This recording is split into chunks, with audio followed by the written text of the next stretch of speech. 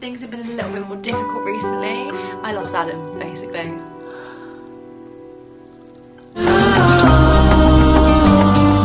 Even in the hard times, you and I can weather any storm.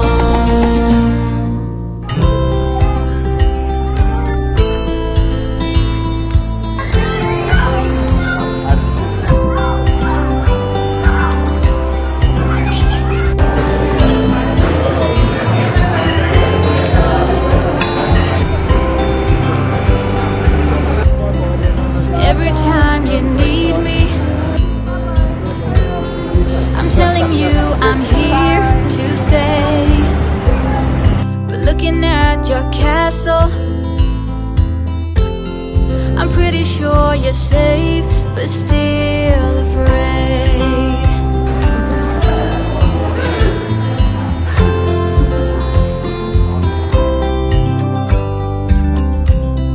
I'm walking in your garden,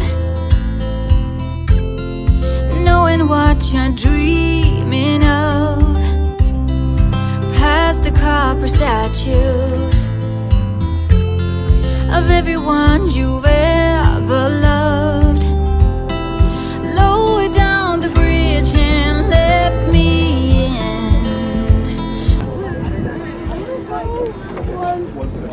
1 second, Adam. Get to know me from within. Go on then.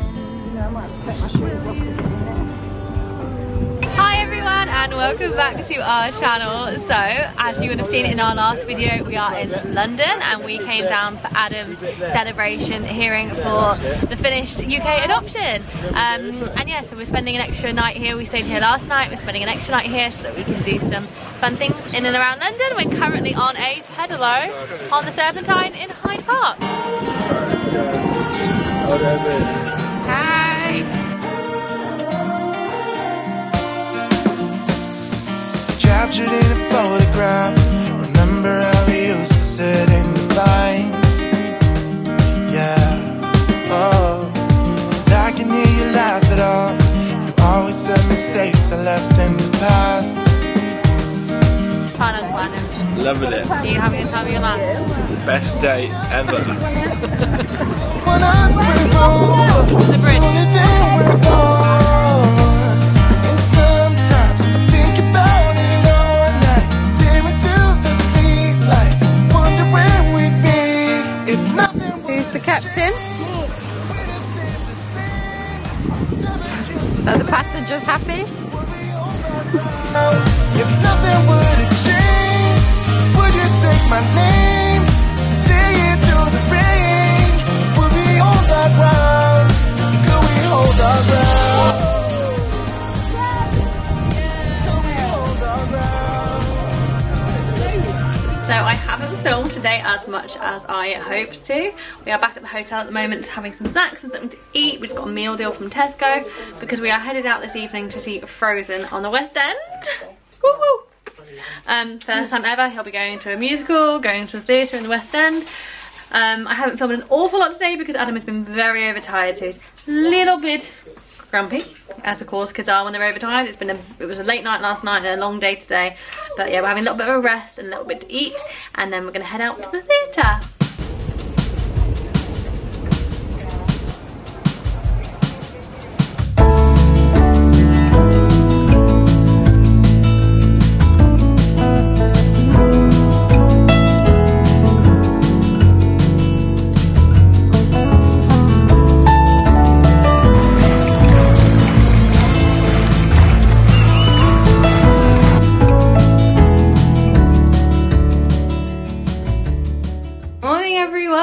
Next day now. Obviously didn't get to film much again yesterday at the theatre, but it was amazing, honestly. Adam, did you like Frozen? Yeah. Yeah. The only thing, and it kind of spoiled it for me, was that in front of me, Adam had a great view, but in front of me there was a man who I would say was about 6'5". A very tall man sat in front of Mummy, didn't he? And I couldn't see at least a third of the stage, which obviously was a little bit sucky, but you enjoyed it, didn't you? Yeah. Who is your favourite character on the stage? Olaf. Olaf is funny, wasn't he? Oh, Yeah. no. The reindeer. Oh yeah, but I was surprised at how many just sort of like couples, but like older couples there were there. Like there were a few children, but not that many. But yeah, a lot of older couples, and the guy in front of me was just so tall. Honestly, I looked around and couldn't see anyone else that tall. It's just the luck of the draw, isn't it? But it just, yeah, it's just a bit sucky really. But it was good. Almost made me cry at parts. Made my hairs on my arms stand on end, some of the singing. But anyway, we are now going to meet my friend Kate. She actually booked 2 places for breakfast. I think we're going to the pancake one she booked because I think it might be a bit more relaxed and chilled for Adam. So they do all sorts of pancakes. I think they have an outdoor area, well it's outdoors at least, so it's a bit more casual. Whereas the other one that we were going to go to, which is like a vegan place in Borough Market, might be a little bit more formal. And just because he's a little bit tired, it's best to just try and take it easy a bit today. So yeah, we're gonna walk there now. We've just finished packing up. We're gonna take all our bags to Nanny, who's still in bed because everyone else is having a bit of a lie-in, and then yeah, we're gonna walk and go and see Auntie Kate. You were tall, I looked up from where I sat, wished I would've dressed up. Your first line, won't forget. So is it true, no one's taking you yet? I remember people staring as we stepped outside. They had only one goal, get me off of your mind. I was no good, they said. You could do much better, but you gave them one middle finger and the door shut. 'Cause I know we are real as can be. Although we stick to each other, we're free. We still dream of what we could be. You still amaze me. Us lasting longer than them, standing stronger than them, letting think we are crazy. 'Cause I know we are real as can be. You still amaze me. Now that we've come so far, they're going nuts about how happy we are. See the bond that we made, it all seems real now that I'm not afraid. And we really got them, yeah we sure did write it out. 'Cause we have each other, that's what it's all about. I was no good, they said. You could do much better, but you gave them one middle finger and the door shut. 'Cause I know we are real as can be. Yeah. Although we stick to each other, we're free. We are free. We still dream of what we could be. You still amaze me. Us lasting longer than them, standing stronger than them, letting think we are crazy. 'Cause I know we are real as can be. You still amaze me. You still amaze me. You still amaze me. 'Cause I know we are real as can be. Although we stick to each other, we're free. Yeah, we still dream of what we could be. Could be. You still amaze me. Us lasting longer than them, standing stronger than them, letting think we are crazy. 'Cause I know we are real as can be. You still amaze me. So I probably look exhausted right now, and that's because I am. It is the day after we got back from London now. Today we went to my friend's daughter's christening, which is why I'm all dressed up, and we got back a couple of hours ago. I didn't film as much in London as I had hoped, and actually our time in London didn't quite go as I had hoped, and I just thought it would be good to sit down and just explain what's really been going on, because things have been a little bit more difficult recently, and I just thought it'd be good to share that with you. I'm having to find like a balance between keeping it real with you all and, you know, so other people know what it's really like as well. I don't want to sugarcoat everything about motherhood and adoption, but also still respecting Adam and not sharing anything that maybe when he's grown up and he looks back on that he wouldn't have wanted me to share. So it's really a fine line and really hard to work out exactly what I should share and what I shouldn't. But the fact is that I've vlogged our time in London.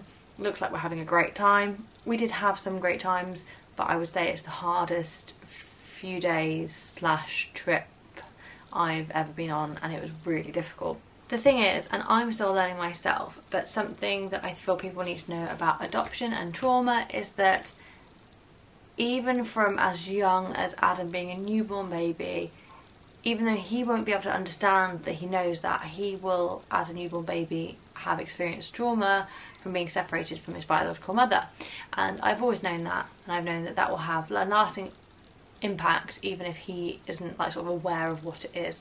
He also obviously is aware about his biological mother and what happened to her, and this will have some sort of lasting impact on him as well. And I do think it's probably going to get worse and harder for him as he gets older and he understands more and more, and he'll never be able to meet her or get maybe any answers that he might have felt like he needed.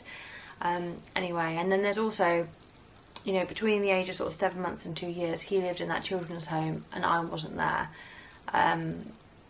So the secure attachment that me and him had made for those first 7 months was kind of a bit broken. I know I came out for visits, but I don't really know what sort of care he got in that time. All I do know is he learned to cry an awful lot, because that was the way to get attention. When there's 20 other children around you, you cry if you need attention. And it took a lot of time when I finally moved to Uganda to kind of get that out of him.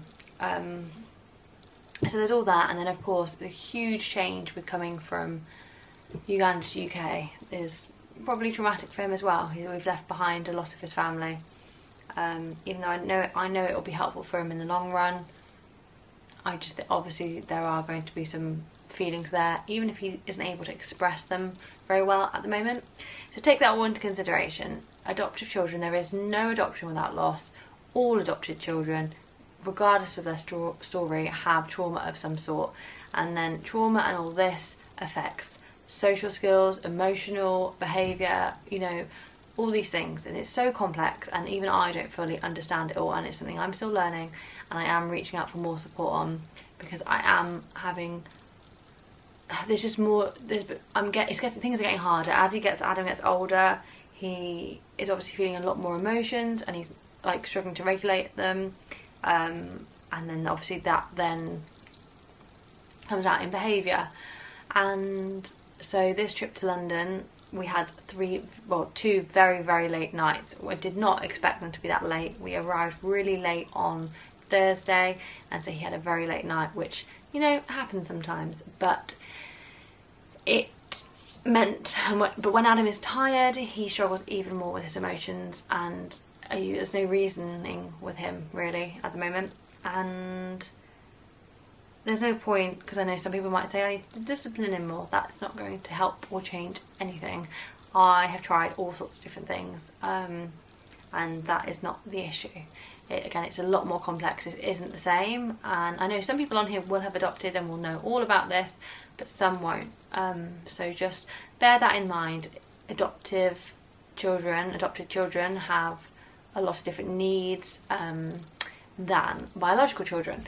Anyway, I also want to point out that this is me being real with you all about this all. It's not, one, for any form of sympathy. It's not, two, to put anyone off adoption, because I still think it's the most fantastic thing. There are so many children that need loving homes, but it is to be real with you all. And I know motherhood in general can be difficult, but there is a lot more of added complex things when it's to do with adopted children. And obviously, again, every adopted child is individual and everyone will have different experiences, but these are mine at the moment, and I just wanted to be real with you all. You know, I may have seen, some of you here might have even seen us around London and seen the difficulties that I was having, and I don't want to hide that. It doesn't make sense to me to hide that. if someone out there just resonates with this, then you know. But yeah, at the moment, very understandably, Adam is definitely having some difficulties with regulating his emotions, and yeah, it's coming out in his behaviour. And in a place like London, it can be an issue. And actually, on Saturday, so we met up with my friend Kate on Saturday morning.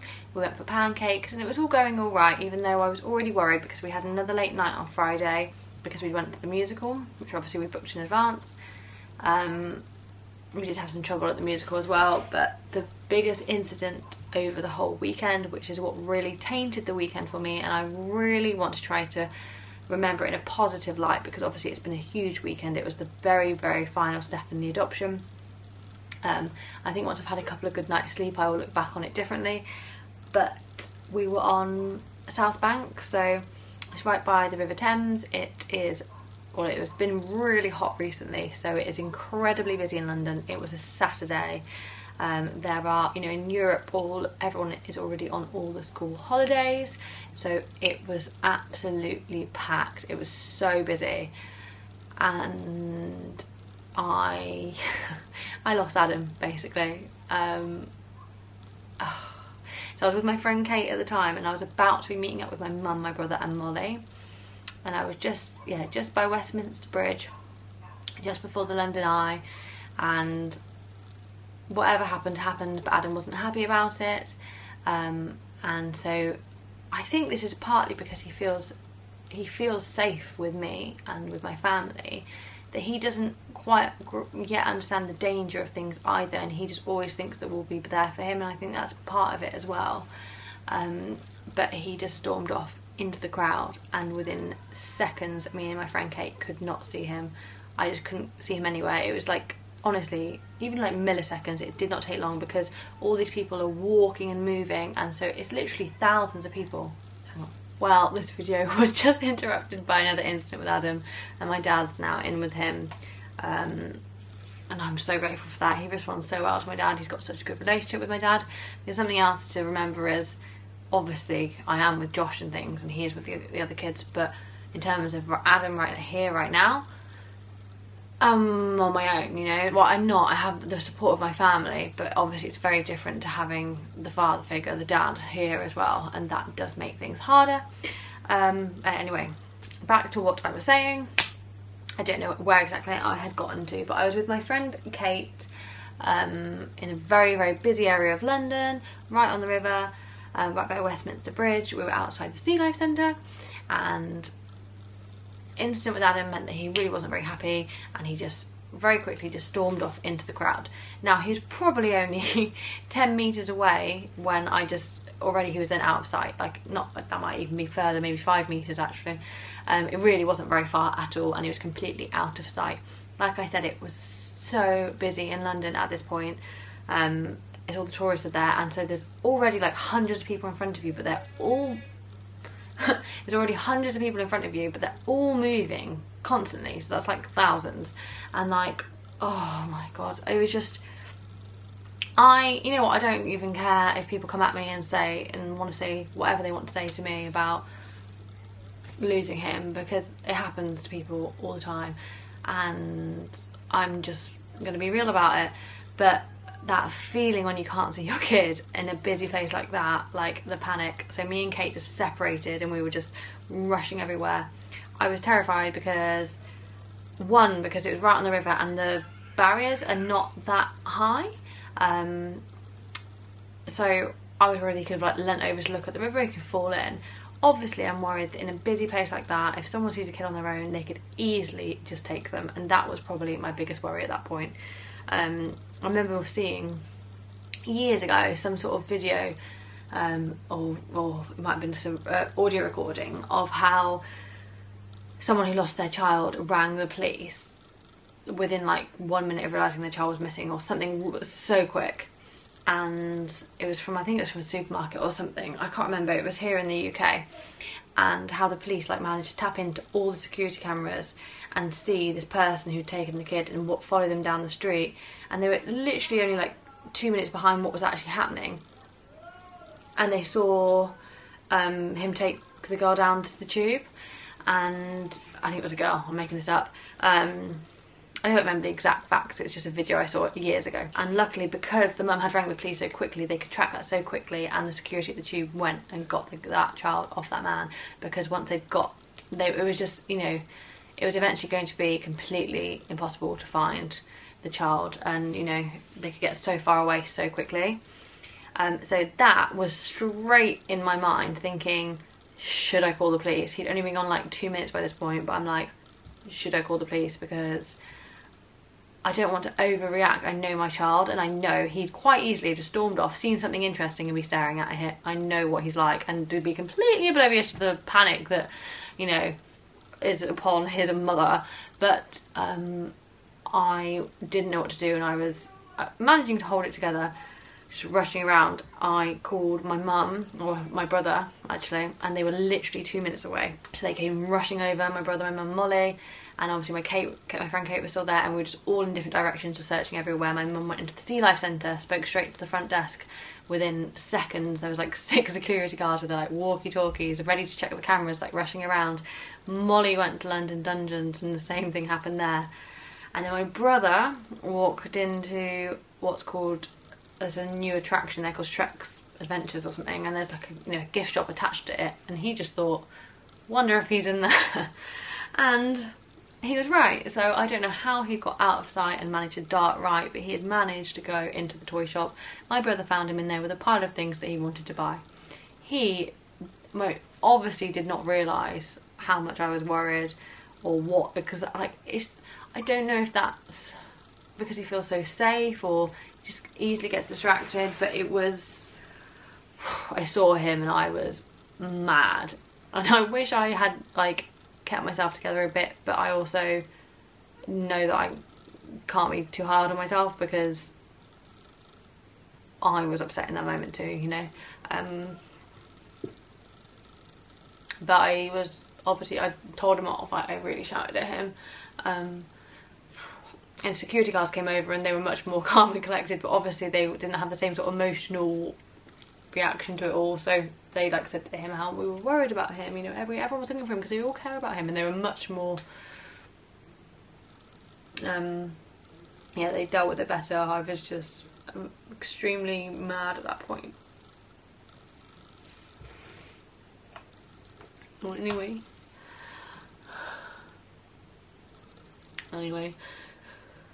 his behaviour didn't really improve after that, so it was just a bit of a difficult weekend. Obviously really tainted the weekend for me. That panic, even, I don't know, it might have been like 5 minutes in the end, to be honest. That's a lot, that's really long, it feels like a lifetime. Anyway, didn't think I was going to cry, because I haven't actually cried about it the whole time.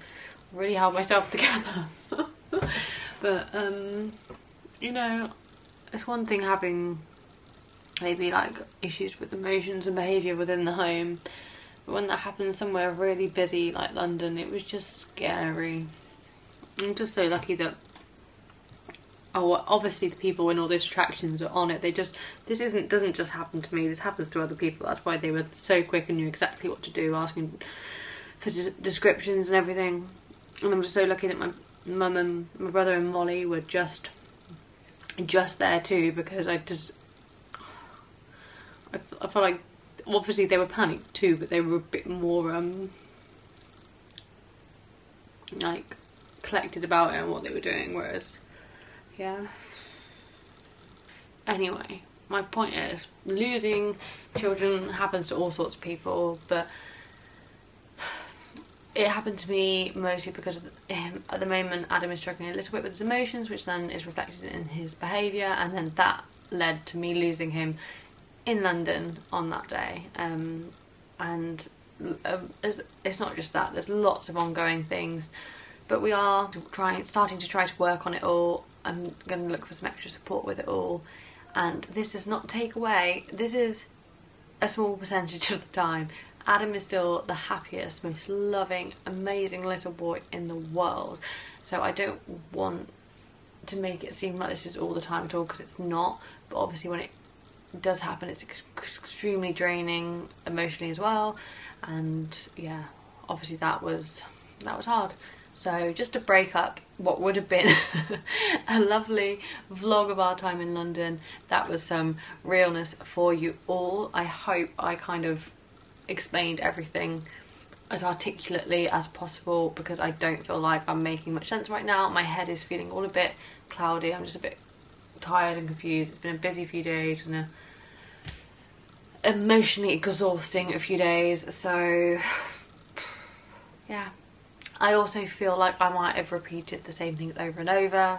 I'm not sure what I've even spoken about, to be honest. But what I think I need everyone to take away from this video is Adam is not badly behaved. That isn't the issue. And I do worry that obviously people in the streets who don't know us or whatever might just see that, might just see a badly behaved child and not actually understand there's so much more to it than that. Another kind of quite large problem that I am now having to think about, you know, as sorting things out so it never happens, is I do see people obviously looking at us funny when Adam is behaving, and I'm having to, like, I don't know what, drag him out of danger or whatever, because obviously we don't look alike. Most people hopefully will be quite open-minded, and also I do think it is somewhat in my benefit that I'm a white lady. I think if I was, obviously, if this was the other way around and it was a little white girl and a black man, I'm sure people would have approached us by now.